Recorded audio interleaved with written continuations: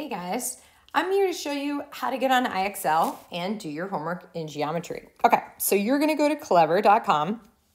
You can see that just at the top. And you can find it in my page if you want, if you have trouble looking for it, but we're just looking for this icon, IXL. Now I suggested an assignment, so it should give that assignment to you. So your interface is going to look a little bit different. My interface look at all this work people have been doing.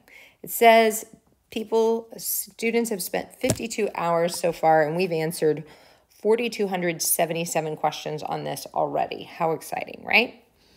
Okay, so if we go to my dashboard, you guys might have a dashboard, but it's a little different than mine.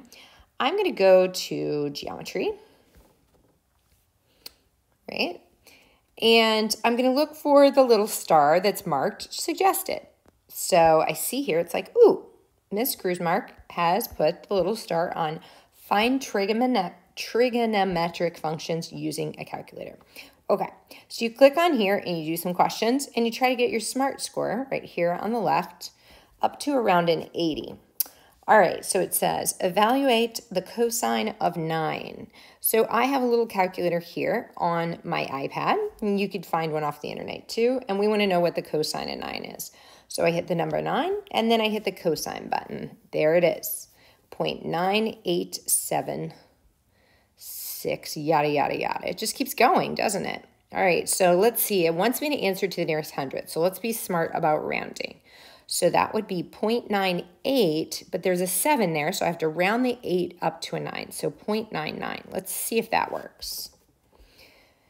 0.99, boom, that's right. Well, I'll just do a couple more, and you should be good to go. Sine is 65, so I hit 65 sine.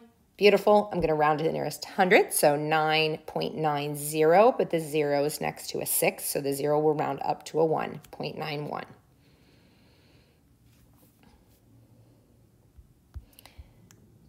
Boom. I think you got it from here, guys. Great seeing you. Good luck next.